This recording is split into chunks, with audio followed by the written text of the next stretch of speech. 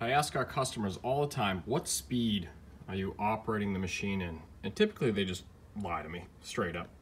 So here we have a machine that's a few years old, but the drive disc is very severely worn.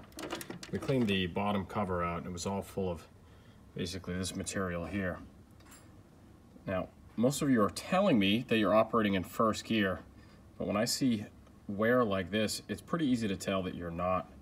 And if I want to figure out which gear you're actually operating in, I just look for the pile of rubber. Then I can just put the machine into that gear. In this case, it's 4th or 5th gear, which pushes the drive wheel all the way out here. And what happens is the machine physically can't push the wheels, so it ends up slipping and wearing out this disc here.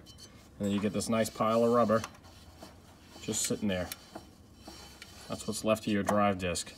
So this is the damage you're doing to your machines when you run them in too high a speed.